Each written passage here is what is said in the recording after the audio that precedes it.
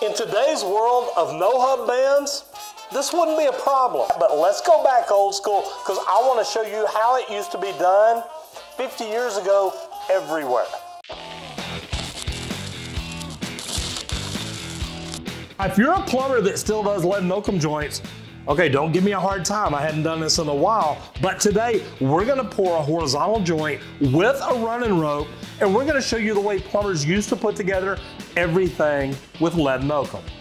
But lead is dangerous. No way. Yes way, Ted! By 1986, the EPA took it out of our drinking water. It's the Safe Water Drinking Act. There's certain times you can use lead in plumbing, and sewer pipe is one of them. We're not gonna use a tie seal gasket. We're not gonna use a no hub band. So first of all, as you see, these are not blocks of gold. Well, they're blocks of lead. Not worth near as much, but if they were, I'd be on vacation right now. And then you got your oakum. Now, man, this stuff is just, it always felt nasty. It always feels damp. But this is what actually seals the joint off. It's not the lead. When you pack the oakum in and pack it in right, oakum gets in there, and when it gets wet, it swells up and seals off. Now it almost feels, well, it does feel like oiled down rope. I'm gonna go through, I'm gonna show you how to put it in, how to pack it in, and then we're gonna pour a horizontal joint. So one thing I'm gonna do first, I'm gonna go ahead and fire up my pot. No, not that kind of pot. I'm gonna fire up my lead pot. I'm gonna fire up my burner and get it heating. That way this lead has time to heat down. Now, it's been a long time. I'm gonna have to see how this goes. When we get over here, you can see we've got everything here. We're gonna go ahead and turn this valve on. And as you see, we've got a little fire there. I used to have some out on the job site that literally, it just screwed right to the tank, and that was your burner. Just had to be real careful not to knock it over. I like what we've done here. We have taken a burner for a fryer. We've got it set up. I'm gonna slide this pot right over here where I want it. And as you notice, guys, I've got my gloves on. You wanna be real careful working around lead, anything like that. I've got my safety glasses on, I've got my gloves on. Let's get some lead in here and get it melting down.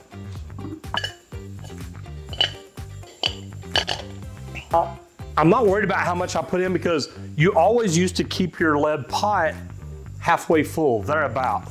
That way, you knew you could get your ladle down under the full. You wanted to skim the top off and get good clean lead, and it up, and it will melt itself down.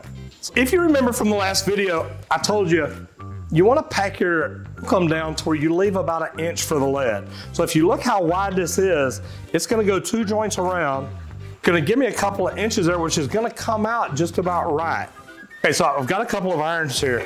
Now, I'm gonna slide this apart because I wanna show you. We've got a little jig built here where we can slide this back and forth. The cool thing is, now, this is not cut perfectly straight, but you know what? That's probably the way it would be in the field. Now, if you look down inside the fitting, it's got a spot where that pipe sets in and beds in at. That's so that you're gonna have good laminar flow through there.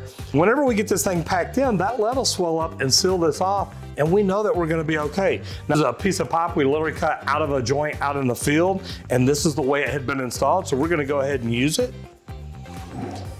And we know that we've got these blocks cut to where it's perfect. Perfect. Everything, down to the last minute details.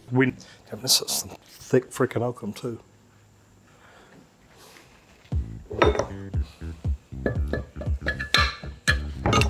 Yeah, this is gonna be fun. Getting warm still over here by this fire too.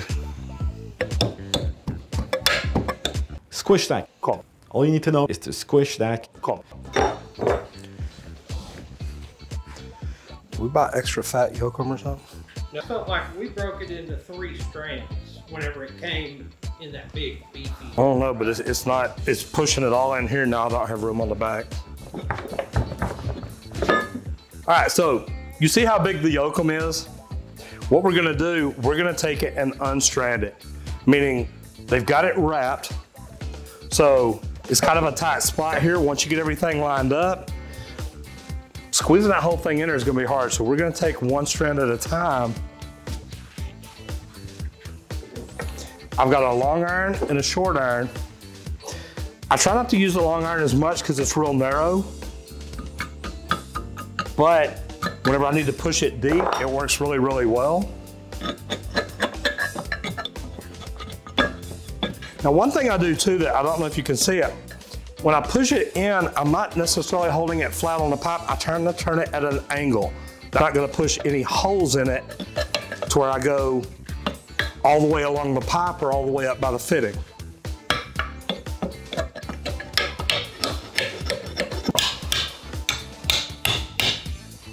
Now, one thing you want to do too, you want to look at it and make sure you've got your pipe center. It can easily get pushed. If you push too much oakum in on one side, you can push that pipe over and it can be really hard. Just to check my 1 inch, I can take my iron and make a mark on it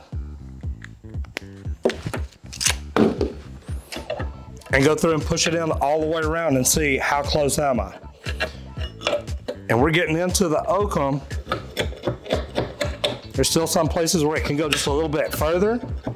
I need to pack it a little better. Remember, you want that inch because you want enough lead in there that when you start packing it down, you're not just going right through it. You've got enough lead that it's gonna pack it down and stay right where you want it to stay. No, and that may be what I do. What's the channel lock? May pick it up, see how heavy it is.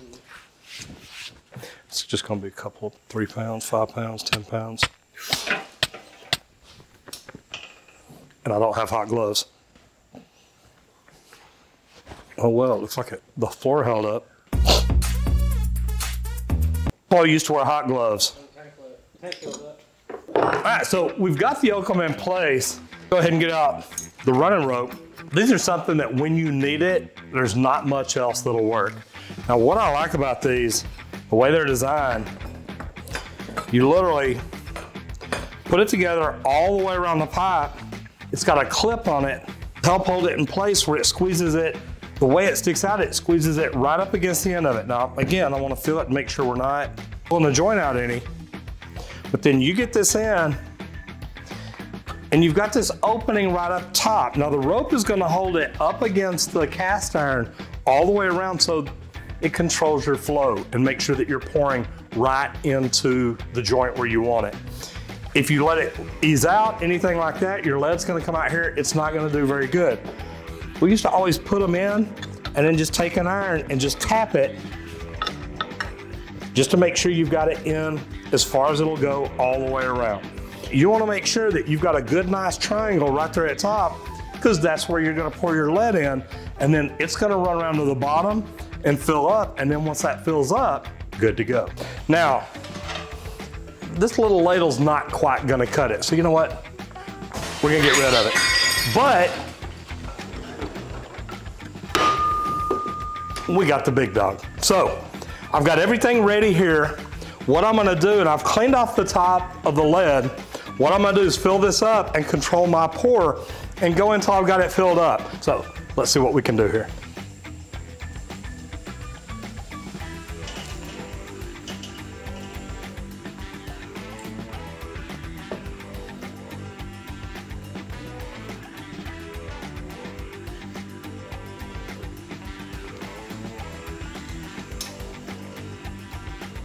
It looks like it almost filled it up. Now I did. Now, you want to try to get that in one pour. Man, I completely understand. We've ordered some bigger ladles too, but I got in here as quick as I could, poured it again, so we'll take it apart here in just a second and see what it does. It actually cools down pretty quick. All right, so now that we've got it set up and cooled, see how easy that came off? That's the way it should do it. It looks pretty good. Like I said, we just got a little bit of extra lead on it. Okay, so one thing I'm gonna do is cut off the triangle.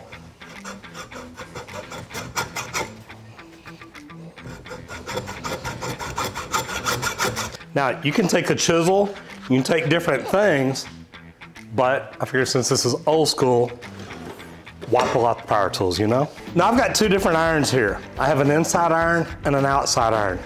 And you can tell by the angle. What you want to do, the inside iron, goes right up against the pipe, and it's gonna push the lead down and then towards the center. The outside iron, you pull right up around the outside by the fitting, and you do the same thing. It pushes the lead down and pushes it towards the middle. Then you take a flat iron, go around to pack it in tight.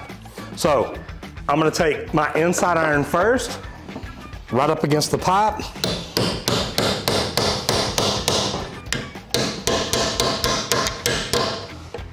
Okay, now that I've got the inside pushed out and the outside pushed in, I'm gonna take a center iron, and this is the same one that I used to pack my oakum in, but it's got a broad flat surface here.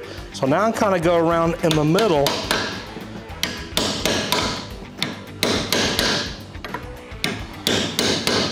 Now different people had different ways of marking their joints. Now that I've got something that we use with Leak Source, the leak detection equipment, actually can take this down, put it right here at the lead.